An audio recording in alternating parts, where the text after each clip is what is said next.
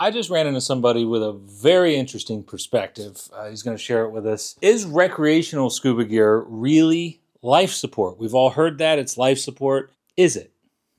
So my take on that is that's not how it should be used. And I just want to say up front, I've been teaching for over 40 years. I've taught privately at community colleges, universities, dive shops, rec departments. I'm a certified instructor in 3 different agencies. You said you're a course director trainer. I'm a course director trainer for one, but right now I'm speaking strictly for myself. I'm not representing any agency or any organization. But my take and what I've told my students is that within recreational scuba, we should not be using scuba gear as a life support system. We should be using it as a means of spending an extended period of time at a depth from which we can get to the surface unassisted in the event of a catastrophic gear failure.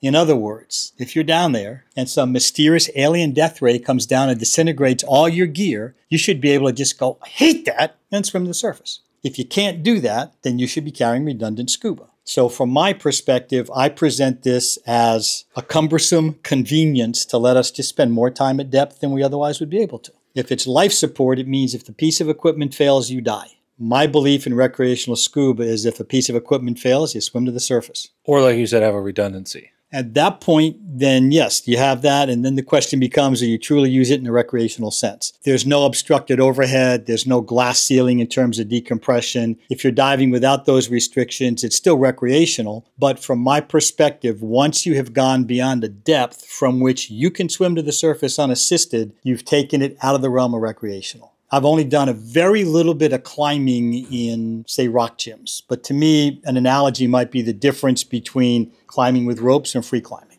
Once you go beyond the depth from which you can get to the surface by yourself, if your equipment fails, it's over. Just like if you're free climbing and you fall off the rock. And so I think what we should be doing, making it more of a personal responsibility for each and every individual diver to have a really good feel for their personal depth limit, the recreational scuba diver depth limit, if you will. And there are ways you can train for that. There are ways you can practice for it and maintain it. And I think we should be including maybe more of that in the training. But for me, I would love to see a switch away from the idea of recreational scuba gear presented as and or used as a life support system. CISAs, some people still ESAs, whatever. Sure. For open water, the standards require people to do it. Most agencies from around 20 feet, and they practice that. What most people don't know that I'm finding out is done properly, you can do them from pretty big depths. Do you think people should be practicing those, let's say at an open water advanced level, at the depth that they're certified to, like say 60 feet? Just an opinion. This again is what I've told my classes for as long as I've been teaching. When you leave here, when you're going to go from, say, 60 feet to your safety stop, do a simulated emergency swimming ascent.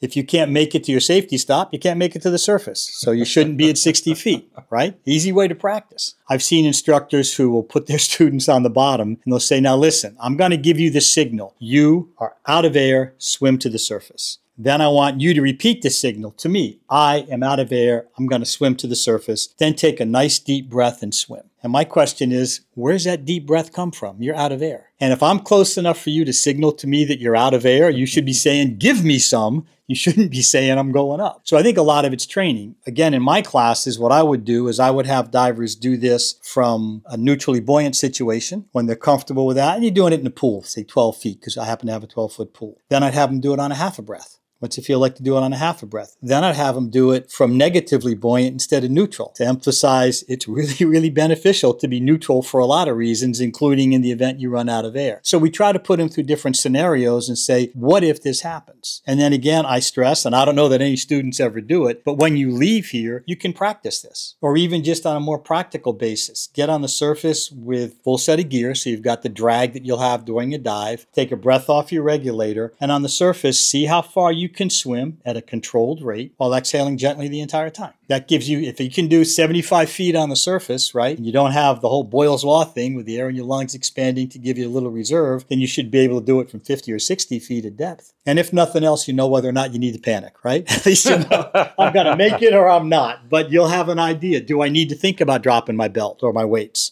If you're 50 feet on the bottom and your buddy's 60 feet away, assuming you both survive, you can talk to your buddy about that, but at least you'll know, do I go for the surface? Do I go for my buddy? That is a mind-blowing perspective, particularly on, and I want to hear how you all feel about the life support theory at those depths for recreational diving. Yeah, and again, stress recreational. Recreational. To be clear, this is recreational. We're not talking tech, Trimex, Deco. Yes, sir. Clarify. I Well, do it thanks. for you? Sure. Yeah, I appreciate the perspective. Absolutely. I felt like this for a long, long time. I just think we presented incorrectly. It's hard to put the right words on the cake. It is, and you did it. And you did. We have had full dinner conversations about Oh, yeah. it.